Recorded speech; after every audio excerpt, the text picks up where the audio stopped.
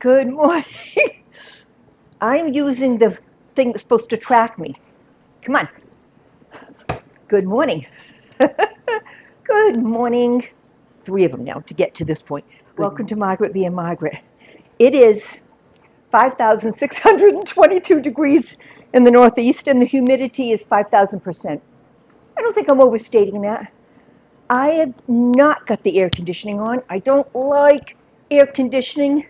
This afternoon it will go on. But in my next reincarnation, I want to be my friend Joanne.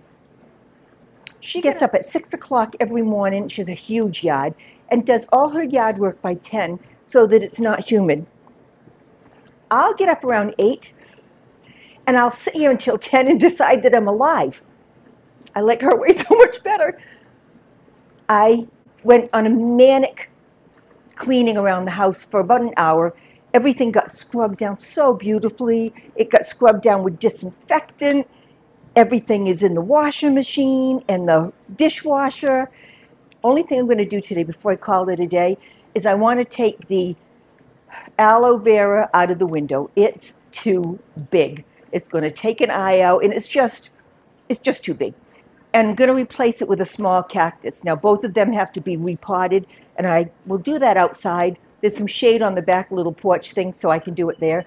And then I'll tell you the story about the cactus. And that's all I'm doing today.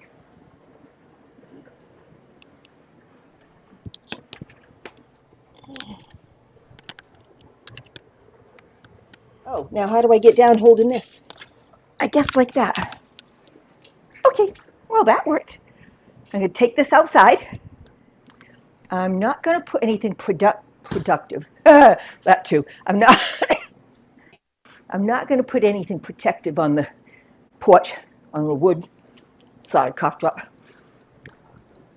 The humidity is already hitting me hard. This will be an excuse to wash off the little deck too. You know what? I do need something to put this on. This is dumb, Margaret. Let's not be any dumber than necessary.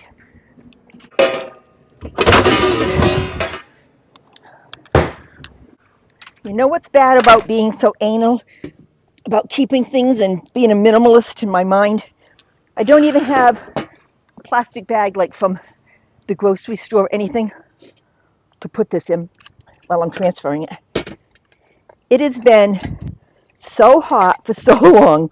It's just so humid that I've been trying to get the lawn mowed. And the other day, because I never start, I don't feel like it until afternoon. So by then, it's just ridiculously hot out and I still do it. And people did get mad at me, family, because I was out doing it in the middle of the day. I took like 10-minute breaks, 10-minute slots of doing it, 10-minute slots of doing it. And then when it finally was like, yeah, this is the dumbest thing I've done recently, I stopped until like 8 o'clock at night, just before it got dark. But the lawn is done. I cannot make myself get going on scraping down the shed. It's not good, folks.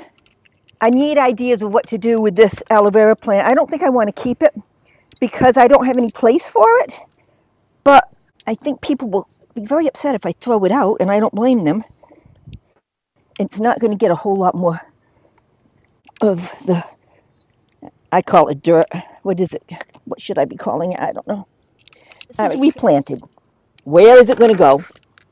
I need some ideas. It's really huge. Look. Okay, it's very, very big. I don't have any place for it. I don't know what to do. Now this, please be enough soil for this. That's the word I was looking for, soil. This plant, short version of my long story, one of my bestest people in the world, my business partner, Doris Balajian, was with me at the beginning of the salon. She came in right as the salon opened, and immediately she became indispensable. She was 10 years older than I was, and she just was a wealth of knowledge, solely why the salon was successful. And we traveled together doing seminars and stuff, and I just adore that woman. She really was my mentor. Probably the most influential people in my life. She had cancer, and for 5 years she had lung cancer, and she died in '92. Just before she died, she gave me a tiny little cactus plant, just like this. Well, that cactus plant, I'm going to put up a picture of it, is now 4 feet across and is at the salon. It's in the biggest pot you can get without planting it like a tree.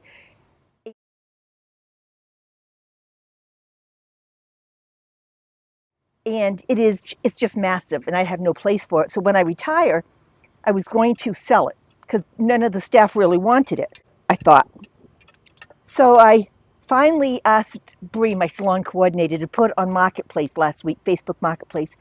And an hour later, one of my girls, Michelle, saw it, texted me and said, "Who do you think you are selling that cactus? If you need money that bad, take it out of the drawer. That cactus belongs to all of us. It's part of our family." I was so thrilled. So cactus is staying at the salon. They take better care of it than I do anyway. And I took cuttings, gave them to all the girls a little while ago. And this is my cutting of it. And I'm just praying that it doesn't go cuckoo and get too big. It probably will. I'll have to cut it back. I always said at the salon when it was doing really well, and it blooms at least 4 times a year, that it was Doris telling me if I was doing a good job or not. All right, Doris, I don't need to know if I'm doing a good job. You can bloom, but stay small. I've got to go get some more loom for this. Okay, I've named it 3 things now: dirt, soil, and loom. See how many more I can come up with before we're done.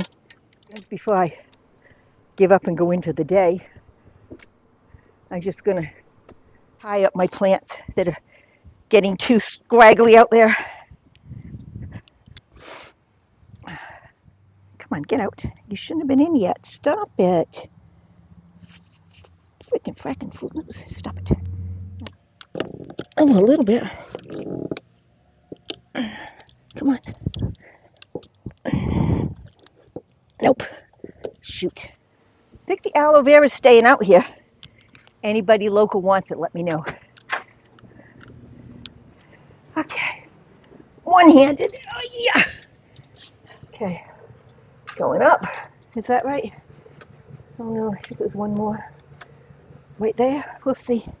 We'll get down and we'll check it out. Come on. Oh, it's got to go up one more. Of course it does.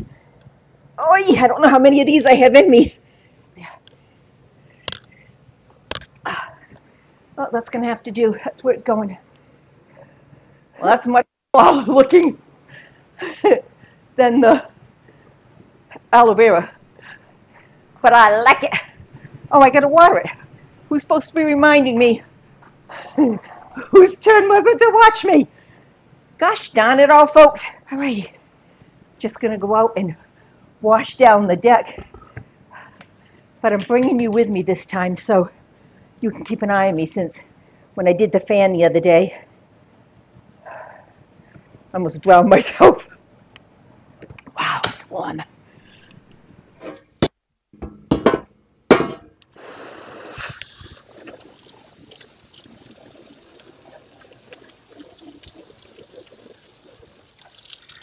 That was dumb. See, this is why I need you guys here.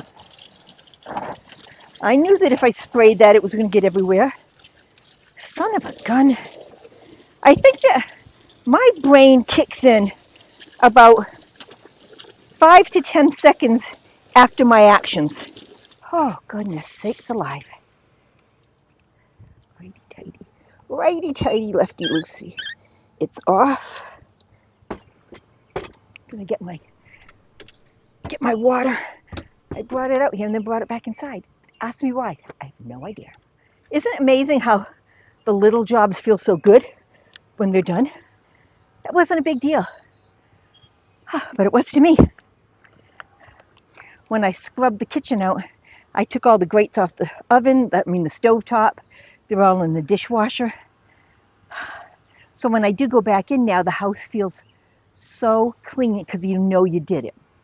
It's all mental, you know, it's all in my mind. I have been reading so many. We have like 75 comments so far on grocery shopping in your area of the world. I am having such a good time reading those, and so are a lot of other people. So if you haven't responded, please do. It's not like when I love your comments. I truly enjoy them and look for them several times a day. So participate, join in. You're part of this family, this crazy mixed up little world that we've created. Oh my goodness sake. I think I'm most envious, and I've said this, I would love to be within walking distance of a grocery store or a farm stand to get my produce. You have to drive here. I think that would be so great. It's like I want the best of all worlds. I want to live in the country, but I want to live near a grocery store, and I want to be able to walk to everything. Yeah, that's not how it works. You know, it doesn't feel bad when you're sitting. I wonder if I could scrape from my chair. I don't think so. I'm going to go in. I'm going to make some lunch. Thank you for being with me. Please comment if I haven't made that perfectly clear. And like and subscribe and share. I'm done. Have a good one.